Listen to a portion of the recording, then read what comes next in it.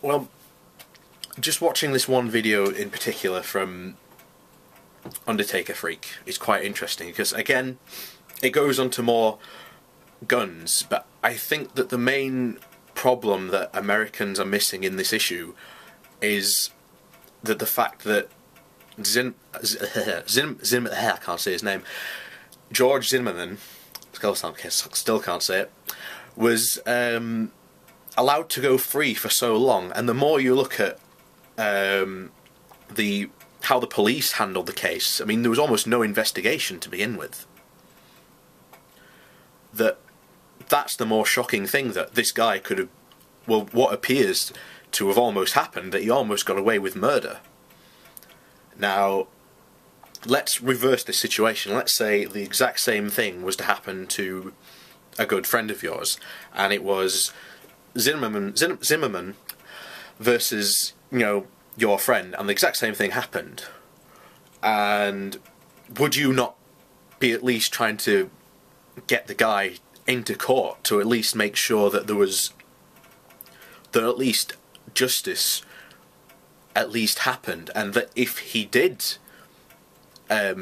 do something wrong, then at least, you know, there was reasons for defence. Now, in this video there are a lot of people criticising in the comments the UK laws. Well, in the UK we have something called reasonable force, because I think this comes into a lot of the conversation, which again hasn't been discussed, was when does defence turn into murder? And this is one of the reasons why we have the law is called, well, the part of the law is called reasonable force.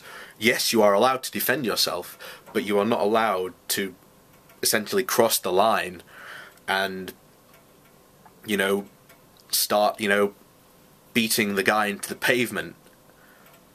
But you are still allowed to defend yourself. There's no one's questioning that part.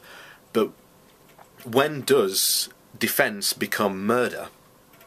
That is the real question of particularly the stand your ground laws. I think are an awfully stupid law. But the other thing, a final thing addressed in the video, is he goes on to say, oh, Switzerland, look at them. It's nothing to do with guns at all. If Switzerland were suddenly say no guns, there would still be an incredibly low crime rate. Over there is a more societal issue than to do with guns. I mean, look at their prisons and their reoffending rate.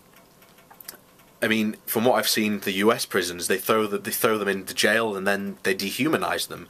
How can someone function, you know, and readjust back into society when they've literally had their humanity and dignities being stripped away for how long they've been in jail for?